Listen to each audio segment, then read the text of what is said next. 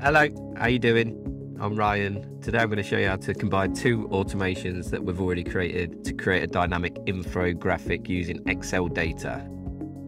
If you haven't already, check out the two previous videos that I did. One is using NA10 to modify an image, which ends up looking like that. We pass it in a parameter here, and that dynamically populates the image here. And also make scenario that gets Excel data from a spreadsheet, so it gets the last row like this. So let me just talk you through the workflow that we're going to create today. First of all, it's going to be a webhook, so we can hit a URL. The next node is going to be a HTTP request, and that is going to hit the make scenario that gets the Excel data back. Third node is going to be a request to another NA10 workflow that gets the image, and we will pass in the data that we've received from this Excel spreadsheet. So this image here should show 6433. Okay, so let's get going. We want to create a new workflow and add a webhook. Let's just test this webhook. So we've got a URL here that we can hit. So you click it to copy it, listen for the test event, and hit that endpoint. Workflow was started. So if we go back to here, we can see that it's kicked off. Great. That's what we want. And we want to change this here to using respond to webhook node. That's because we want to return the dynamic image that we create in the workflow. Lovely stuff. The next step is hitting the make.com API call that we created in the previous video. So let's just do a HTTP request, and we have to grab the URL that we created here.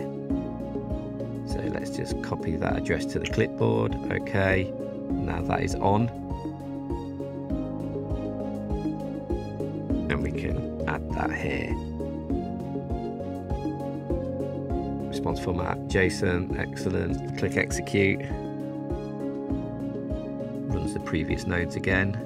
Should get the same data back from there. And then the output, we can see we're getting data. That's not the best format, but it doesn't really matter because we can still grab it. N8N is pretty good at that. So we want this number here, and we want to add it to an image that we're going to manipulate in the next node. The next step, we want to create another HTTP node.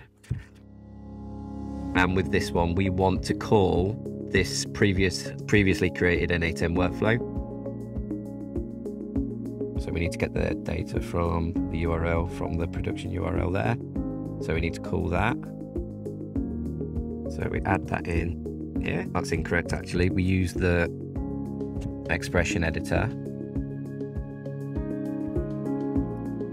I've slightly changed this because I'm having problems with DNS on my local network. But here you can see there's a space for the stat parameter. Now the stat parameter was here, and it enables us to dynamically generate this image with a different number each time from the Excel spreadsheet we're going to use it for. Okay, so we need to get the data. And N8N allows you just to go through a tree here and find the value, and it populates the syntax for getting that value dynamically. So let's close that, execute that. Now this will be an error because I haven't changed the response format here, but I can do that. We're just gonna have to wait for it. Gonna wait it out. There we go. Response body is not valid JSON. Fair enough. Let's try again.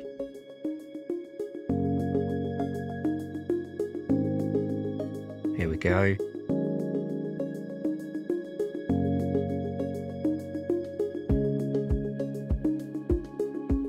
Nice one.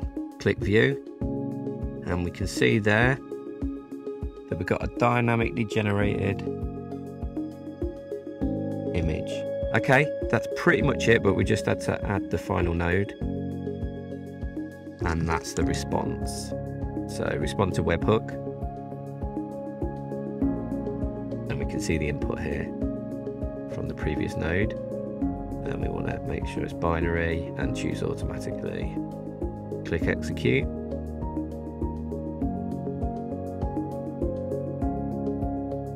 Let's just view the output. Brilliant. That's it.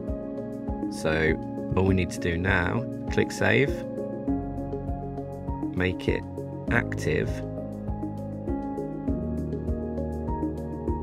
get that production URL, hit it. Now it takes a little while because this is using 3 workflows, the one that we just created, the N8N1 from previously, which dynamically creates the infographic, the make scenario, getting the Excel data. There we go. Lovely. If you enjoyed it, give us a like. Hit me up if you want to see anything else automated. Cheers.